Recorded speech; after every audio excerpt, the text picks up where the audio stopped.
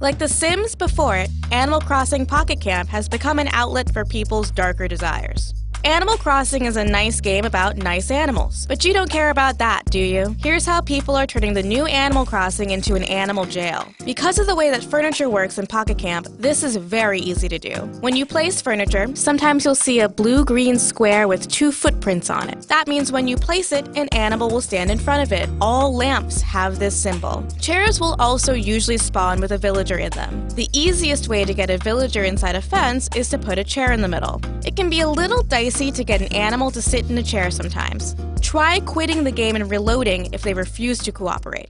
There you have it. You've turned an otherwise pleasant camp into a Saw movie. I hope you're happy.